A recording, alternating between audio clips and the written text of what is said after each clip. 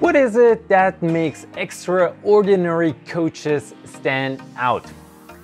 Is it their experience and knowledge they have accumulated over time? Is it their structure of a coaching session?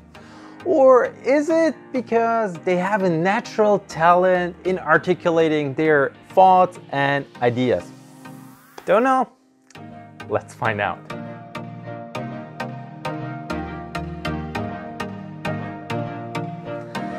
Hello fellow coach, my name is Ekrem Gencaslan and I'm going to be your host for this educational session as we dive into all the questions you may have around coaching and entrepreneurship.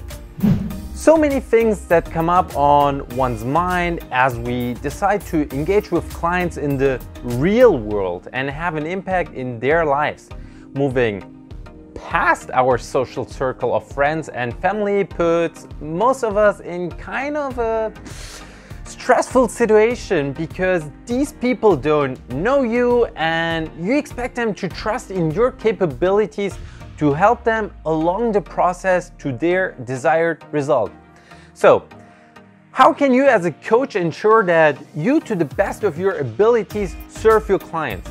How can you stand out and be considered an extraordinary coach? Before we get started, notice coaching itself is a commitment to personal and professional growth. It's not a one-time know-it-all show and pack up your things and sip some drinks on the beach. As a coach, you choose to pursue a career, if not a lifelong endeavor. A coach is on a constant pursuit in honing their skills, and so do you. You have to be truly all in. Not 90%, 95%, 99.9%. I mean, really 100% all in. So, the coaches that stand out in my objective view express these three common traits. They listen like a coach, they think like a coach, and they speak like a coach. Let's jump straight in so that you can truly, fundamentally, and permanently understand how to attain these traits yourself. First, listen like a coach. How do you listen like a coach? It's something we like to call active listening. While with friends and family members, you listen to what they have to share with you and move on in the conversation as you react to the input you have just received. A coach focuses all the attention to capture the essence of what the person just shared and reflects back what they understand from all the noise. So to speak, filters the quintessence from the information. Both parties, coach and coachee, ensure mutual understanding before continuing with the session. A vital aspect here is that the points to listen to comprise things like a client's deepest aspirations. What are they hoping for? When describing a specific situation, listen to the components of how they made use of their strengths and talents. Yeah, go for it. Highlight as you repeat it back to them so that they too are aware of this behavior. Be attentive as they express their values. How does all of what they're saying align with the values they hold on to? And above all, what a coach does is to pay close attention to inconsistencies. All of this information input, does it make sense, or is the client stating contradictory points to some of the things they just shared recently? In essence, are we looking at the whole picture as a congruent story? If not, what's missing? So, how does that look like on an example? Yes. Let's say you have a client in front of you sharing all the great experiences he or she has at work and how amazing their profession is. Like, I get to lead a team of 20 people, work every day on different tasks, and my job is really exciting as no day is ever the same. Very familiar statement you may hear from someone. Amongst friends, we just let all of that information come in and reply something like, "Happy to hear, whoa, that sounds amazing," and so on. But here's the catch, and what directs the conversation into a different narrative. If required, of course, a coach pays attention to the tonality of the voice. Do all of these amazing things really light up the person in front of me, or is it just a status-related component that they enjoy expressing? What is it exactly? Facts or emotional traits the client gets to enjoy? Same applies to the body language. Is my client telling me all of this crumbled all together with a or with a straight back, being proud of where they are and truly radiating that this is what they are meant to do? Depending on the statement and the extent of the alignment to it, a coach will dial in and in the next step potentially reflect back to the client that they get all of it, but that they have noticed a gap between words and the expressions that are visible, and dig a little deeper. Sometimes even unveiling to the client something that they truly know deep inside of themselves, but were just afraid to confront themselves with. You may hear something like, "That sounds like a lot of responsibilities you engage in at work, leading all of these people and working on so many tasks." Something that yet stood out to me is that while you were telling me all of this, and while all of this has a positive connotation to it, I couldn't exactly notice that fire in your voice. So all of these tasks and leadership responsibilities, how do they make you feel, and what is it that you really enjoy about them? This could be a road a coach could potentially go and check in on the values the client holds on to and how they express it at work. Another active listening component is tied to this approach. A coach checks, as in the letter pointed out, for the keywords or key phrases to process the information and think about, what's my next question in accordance what has been just shared. It's a I want to serve my client progress type of attitude instead of a what's in it for me type of attitude with people who just listen for the sake of being there for you and nothing more. You get the picture. Listening doesn't equal necessarily listening. Most people do not listen with the intent to understand. They listen with the intent to reply. Number 2, think like a coach. That's an interesting one to me. A coach thinks in different patterns. They have throughout the entire situation one thing on their mind. How can I best serve my client? While there are multiple ways to drive progress with one of our most powerful tools, our questions, a coach is in a position to flip the whole conversation by just unveiling the insight that seems so far off for the client to see. Sometimes a straight statement with no fluff can hit our clients with something that will totally knock them off. Sometimes it's the exact opposite, just being silent. Giving the client permission to follow a thought and discover something they have never thought about. Yes, silence that feels so uncomfortable that you want to say something, but just hold on to a little longer and it will do the trick. In a potential example, it could look like this. A fitness coach who is with a client that didn't stick to their agreements of physical movement. Client: I know that we agreed on me going for a walk of 30 minutes daily, but I just don't have the time. Coach: don't have the time or didn't set it on a high enough priority.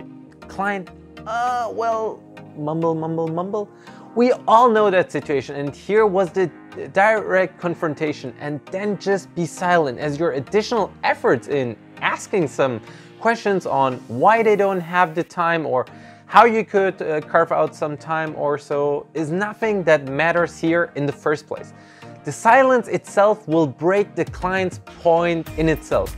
The client will, even though you think that you're not doing your job, think themselves of a magnitude of options, how they could have made it possible, and you get to the real issue, the commitment of the client to the challenge at hand.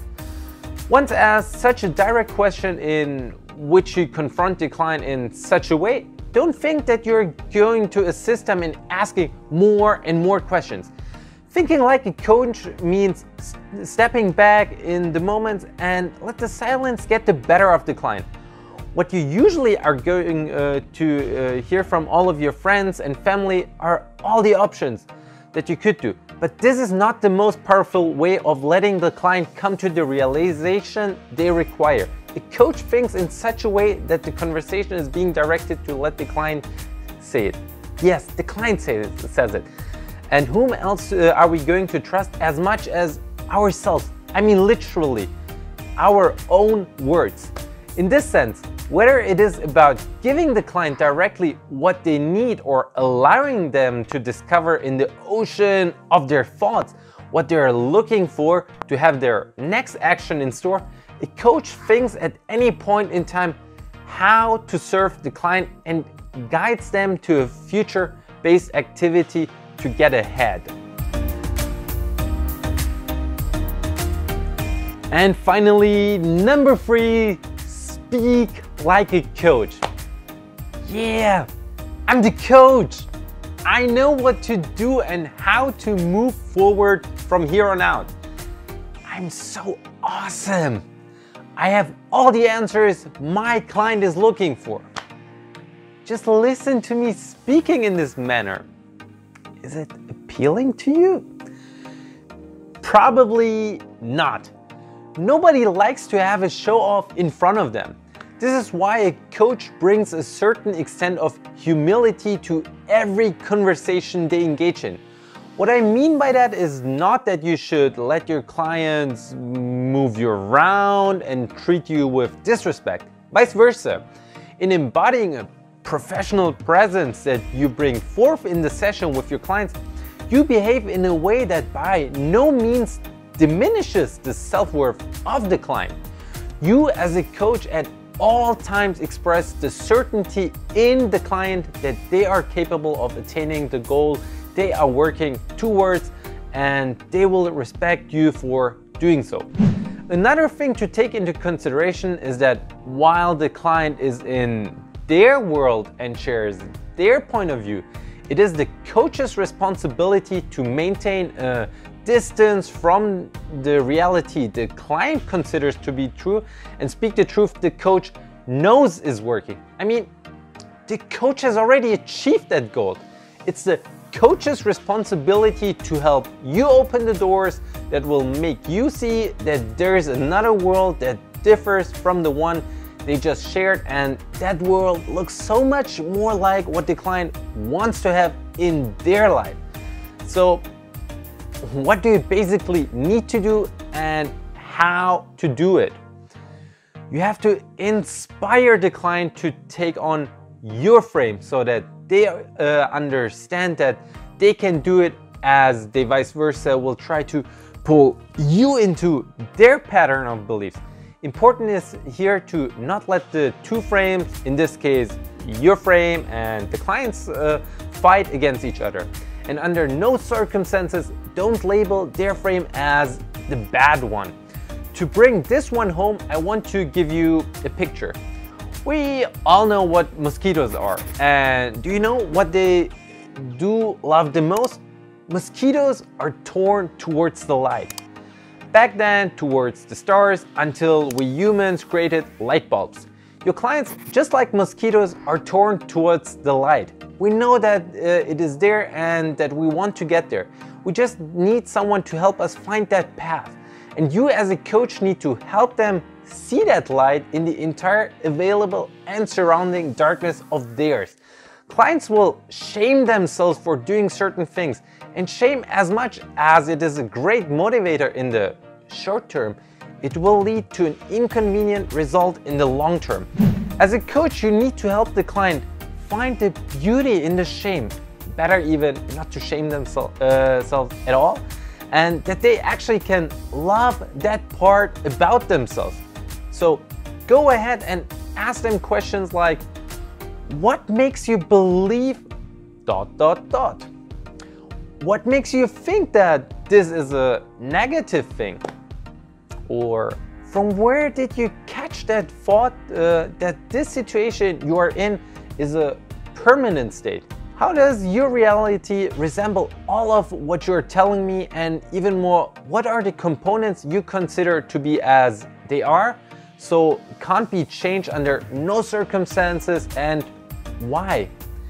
Whether it's a long question or a short one, all of that doesn't matter. I mean, really, it doesn't matter. The point I want to make is to question a client's reality of what they think is true and what actually is true.